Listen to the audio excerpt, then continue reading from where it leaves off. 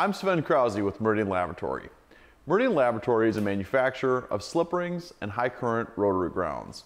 And today, we'll be showcasing 7 different ways to provide a ground circuit to a rotating workpiece or device.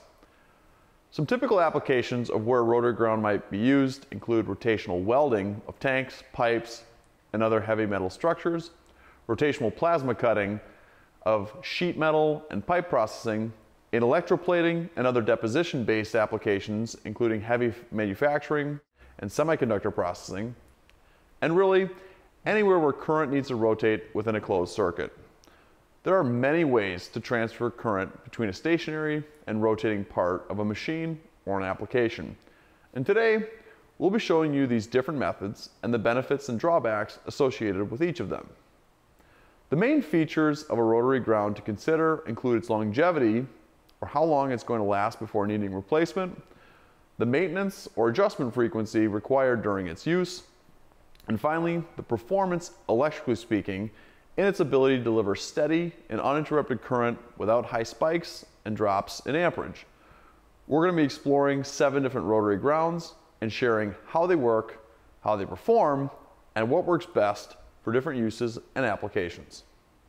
We're going to start by looking at our Meridian Laboratory ROTOCON ERG 400, which is rated to 400 amps at 100% continuous duty cycle. Here's how it works. Current flows through the copper shaft, supported by ball bearings, and is transferred via a conductive liquid wetted contact that is sealed and contained within a stainless steel housing. The most basic type of rotary ground, both in cost and complexity, is a braided strap with a clamp. Here's an overview of how it works. The braided strap is wrapped tight around the shaft being grounded, and a clamp is then attached to it. Current flows through the shaft, through the surface of the metal braided strap, and ultimately into the stationary ground clamp. Another option is using a bearing pressed into a housing as a carrier and means of both rotation and electrical current flow.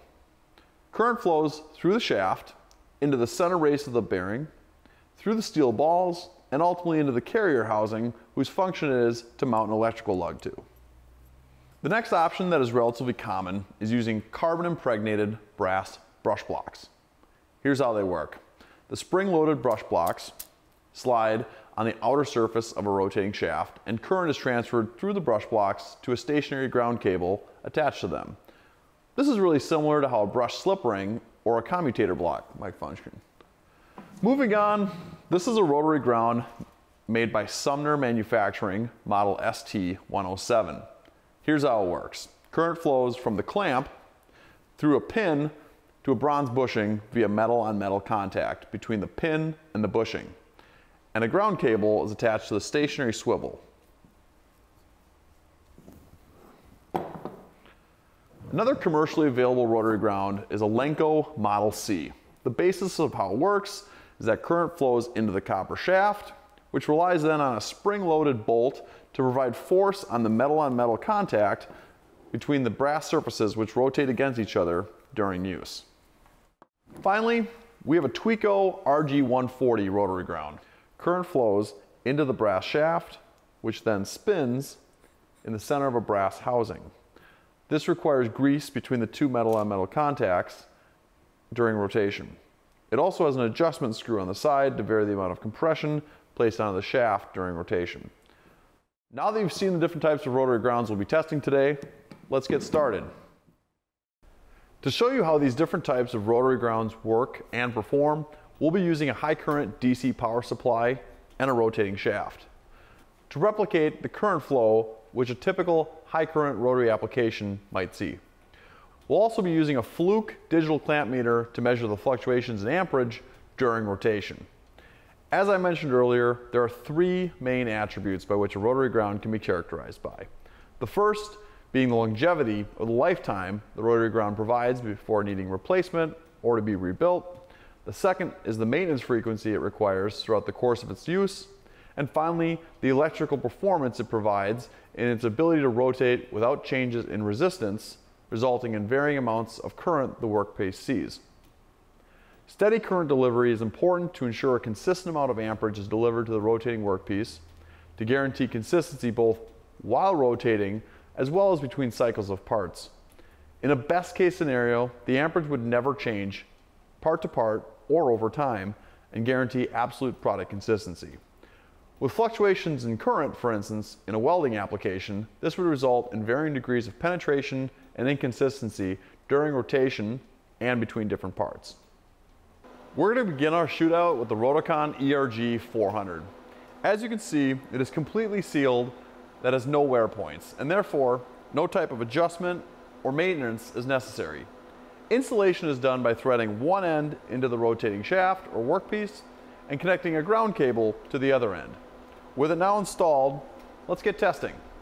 With the power supply still set to 400 amps at a constant voltage, this closely resembles how welding or plating line would be configured in a production setting. Current is now flowing through the entire circuit. With our Fluke amp meter, we can measure there's approximately 0.1 amps of variation while current is flowing through the rotary ground. Now we will be testing the braided strap method for grounding.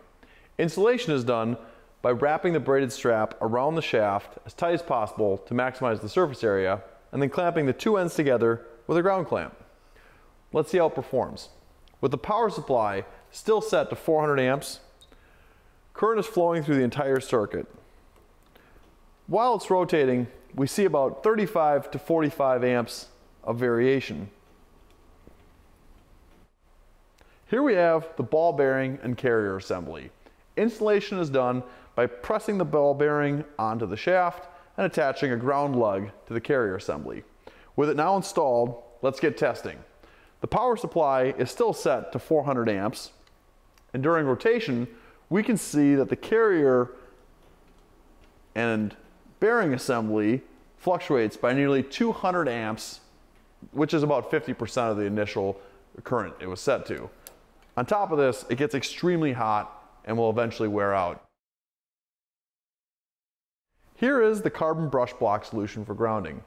Installation is done by locating the spring-loaded contacts onto the shaft and connecting a ground cable to the stationary side.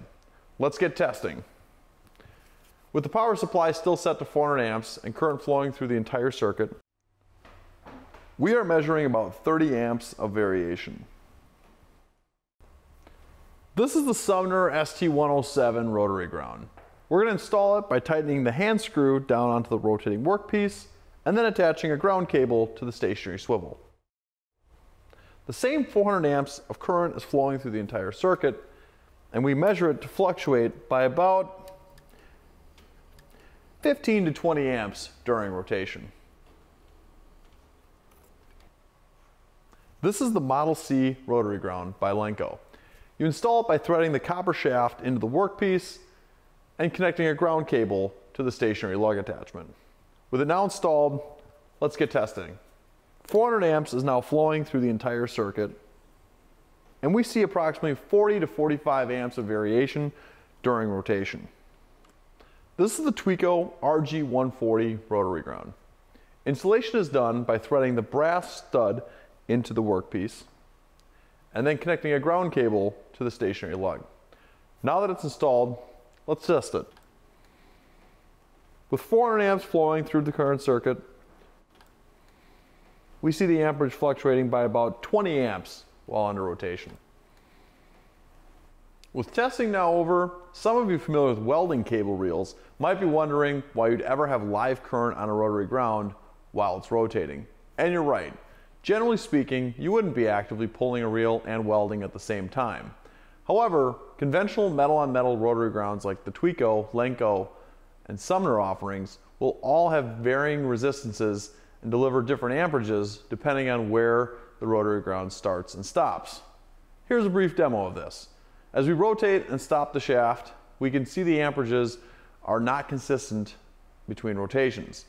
In comparison, here's how the Meridian Laboratory ERG rotary ground performs while indexing. We can see the amperage stays consistent regardless of where it starts and where it stops. Now that we've tested all 7 different types of rotary grounds to a rotating workpiece, let's take a look and see how they stack up against one another and the differences between them. To begin, we can separate the rotary grounds into 2 primary categories. The first being more DIY solutions, which are configured from different parts that you would find really from any industrial supply house and would construct yourself. These solutions range in cost from around $60 to about $200 and may work for the occasional use in very light duty and non-automated applications. Looking at the fluctuations in current, we can see that the bearing performed the worst and the brush block performed the best. Keeping in mind, their performance will not be consistent and require frequent maintenance, adjustment, and replacement. These solutions all might get you by in a pinch, or if your need for grounding or rotating workpiece is rather limited.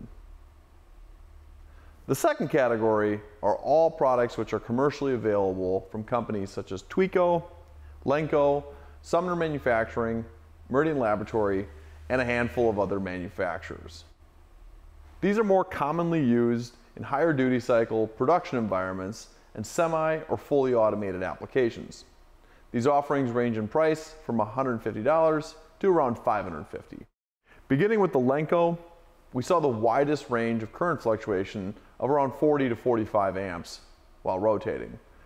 In the middle, the Tweco RG140, which ranges between $300 and $400, fluctuates by almost 20 amps during rotation.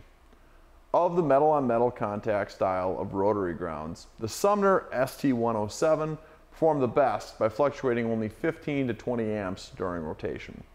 Now, comparing these to the ROTOCON ERG400, even the best metal-on-metal contact rotary ground showed nearly 200 times the amount of current fluctuation compared to the ROTOCON ERG400, which fluctuated by only 0.1 amps.